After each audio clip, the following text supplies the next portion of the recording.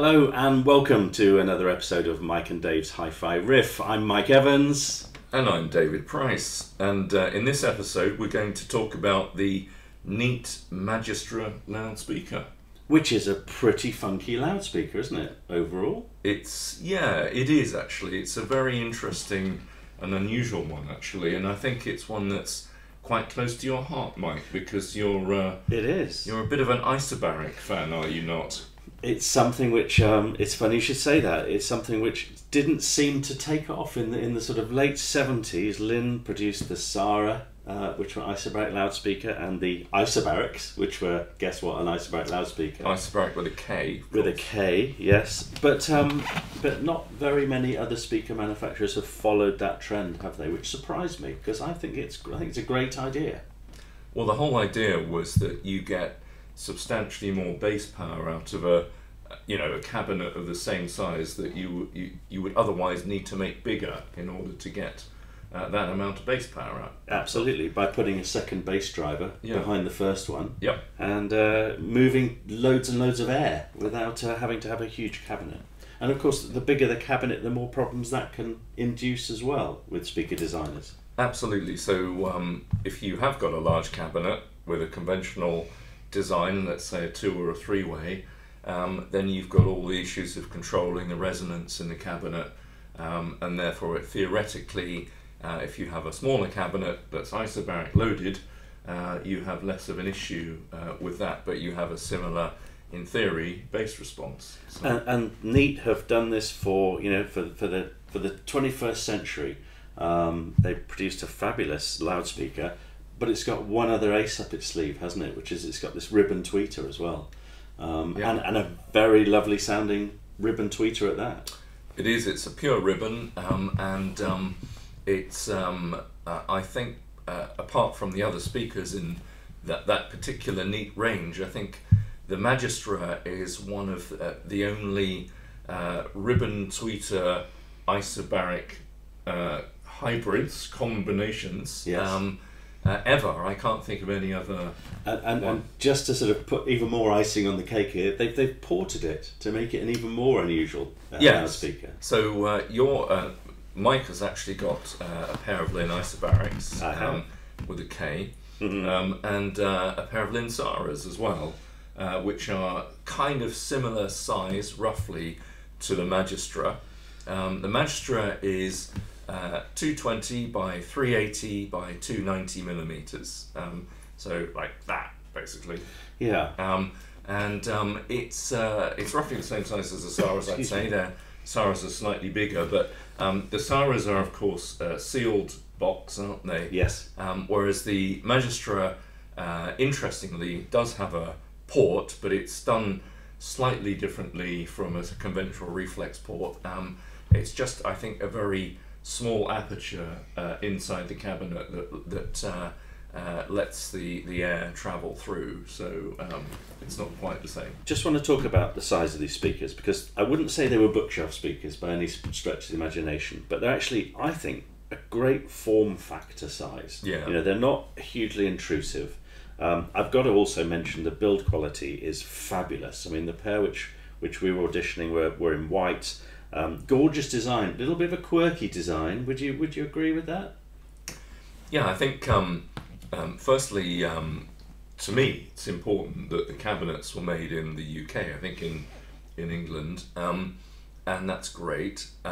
Also, the design it's in itself quite conventional. It's just a square, small to medium size stand mount design.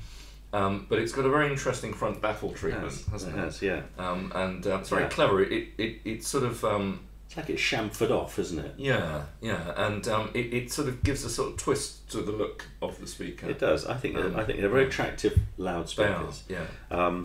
So in terms of sound quality, I think when you listen to them initially, there's a couple of things for me which really stand out. First of all, is because of this isobaric principle, the amount of sort of bottom end grunt which they can deliver, and you almost sort of have to blink and say, is it really coming from those two relatively tiny boxes? Yeah. The treble, and I've heard some pretty horrific ribbons in my time, is gorgeous. Yeah. But I think more importantly, I think the thing which dare I say we agreed on for a change, is the crossover is beautiful, isn't it? It's got a great distinction between bass and treble, and it rolls into one another absolutely seamlessly. Yeah. And it really is a very easy to listen to loudspeaker. Well, that's always traditionally the problem of having a ribbon tweeter with a moving coil mid bass driver, that you end up with a kind of buy one get one free speaker. Yes. You know, the ribbon tweeter is doing its own thing, sounding very, very fast and light, and then the sort of bass driver is chugging away, you know, kind of half a beat behind the music down below. Yes. So you're kind of getting a kind of boom, boom, tiz, boom, not quite in time. And I think that the designer of the Majistra, which is Bob Surgener, the sort of head of Neat and the founder of Neat, has done a fantastic job. It integrates very, very well. The ribbon tweeter matches very, very nicely with the two mid bass drive units. Absolutely. But one of the problems which the Saras had particularly, and also the Linn Isobarics from the sort of late 70s, early 80s period, were how difficult they were to drive. Yeah. And I think that, you know, you do have these large units within the Neats. They do need to get going to move some air, and we had to use some pretty decent amplification with them, didn't we? Yeah, absolutely. We've tried them with various amplifiers. So Neat quote a sensitivity figure of 86 dB at 1 watt 1 meter, which is pretty low, I'd say, for a speaker of its size in 2022. Yes. If it was 1982, you know, when you had Celestion SL6s and things like that, with 83 dB for 1 watt sensitivity, that sort of ballpark, you'd probably not think it's so bad. But 86 is not great for modern for the modern world, but that's offset by the fact that power is much cheaper these days. So Very true. You know, you can pretty much all amplifiers you buy these days have got at least 60, 70 watts, you know, solid state ones. Yes. We tried it with the Exposure 3510, which is 110 watts per channel. A cracking little amplifier, dare we say, as well. Yeah. But it handled them pretty effortlessly, actually, didn't it? It seemed to have an awful lot of transient power delivery. You didn't feel like it was struggling in the least, even when you sort of turn it up quite highly. One of the things I liked about that combination is there's still a lot of bottom end, even at low volume, and that's also a trait I know with my Saras. Yeah. You know, you don't have to, you know, wind the needle up to 11 before you start getting some bass out of them. Yeah. And again, something I really liked about the Neats. Well, I think in terms of extension, they're not wonderfully deeply extended. You get from a big floor stander. Sure. You know, you get a lot more, or indeed from a Linn Isobarik or the Yamaha NS1000s that I usually use. Yes. You'd get, you know, a proper stuff going on at 35 hertz. So Neat quote a frequency response of 25 hertz to 40 kilohertz, but they don't give cut-off points, so it could be minus 15 dB at 25 hertz. You know, that doesn't really mean that much. I think it's got plenty of energy, you know, well below 100 hertz, and it can get the sort of mid and upper bass lines of a bass guitar very nicely. Yeah. I don't think it's quite the best thing for church organs and the like, but it has a crack, doesn't it? It really does. It seems to work, you know, very competently with lots of different types of music. Sounds great with, you know, good old rock and roll, doesn't it, really? Because of the nature of the recordings and the sort of punchiness of the Neats. Yeah, I mean, you've got exactly that. You've got the kind of punch. I mean, I think the thing about what does it for me with the Neats, with the bass, is that it's solid. It's not breathless. Yes. So you can go to high levels and it will give a proportionately larger amount of bass than at a lower level. Yes. Instead of kind of giving up and saying good night Vienna, I sod this for a game of cricket or whatever.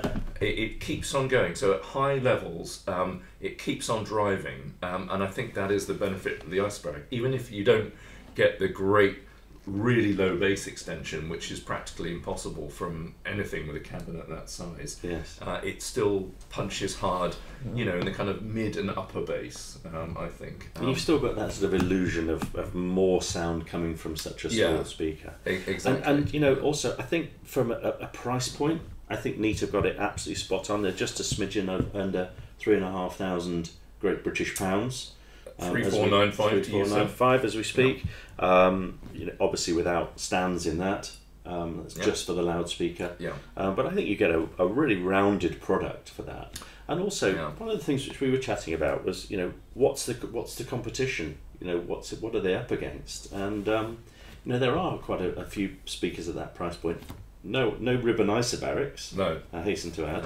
No. If you were to go to your local hi-fi dealer and do a comparison, what would you want to put them up against? So it's a tricky one, because it is. You know, what loudspeakers are kind of like food. You know, we've got our own tastes. It is unusually expensive, I think, for a stand mounter. So most products at this kind of part of the market are floor standers, and you know, that there's a massive choice from, you know, sort of monitor audio to spender and all the rest of it. It's a tricky one, but I think the thing is that they, by their own design, they don't fit into the same kind of market segment as anything else around. Exactly. So that they've kind of almost made their own niche market segment for people who want a big bass in a small space with a really nice, in-depth, high resolution, well focused treble and mid-band, and a kind of, you know, suitably punchy, thumpy bass. Sure. I would shortlist them personally. I love the Isobaric principle. I think it works really well. I love the look of them. I think they're very, very well finished, and I don't think it's too bad a price point, to be honest. No, for the build quality and the amount of technology in them. Yeah, it's a very good speaker. It's a very interesting speaker. It's a long way from, you know, sort of B&W type products which try and reach a wide demographic of the market. Sure. It's a specialist product, but it works incredibly well, and it's very musically enjoyable. It's relatively uncoloured.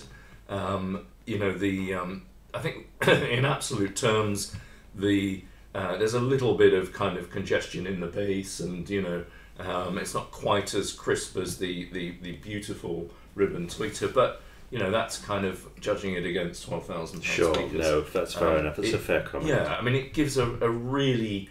I think you could come away from listening to something at £12,000 to £10,000 and come to that and not feel like you've been, you know, demoted in life at all. No, fair enough. Really impressive in that way. And look, can I ask you then, on the Mike and Dave's hi-fi riffometer, out of 10, what score would you give the Neats?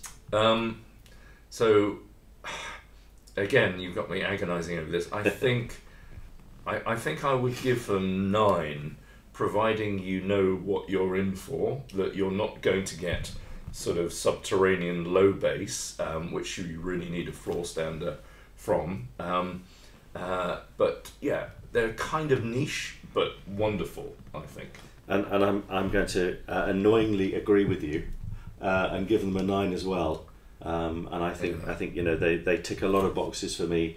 As much as anything, I love that sort of innovation which they have, just sort of you know, regenerating the lovely Isobaric principle as well. So yeah, they're a fascinating contrast to the Linn Saras. They were never really a price rival, but they're sort of similar size, and it's very interesting. It's kind of like a 21st century Sara, isn't it? What's not to like? Absolutely. And there we are. So I think we've decided that the Neats are pretty neat. So thank you for watching our episode of Mike and Dave's Hi-Fi Riff, and we'll see you on the next one. Thank you.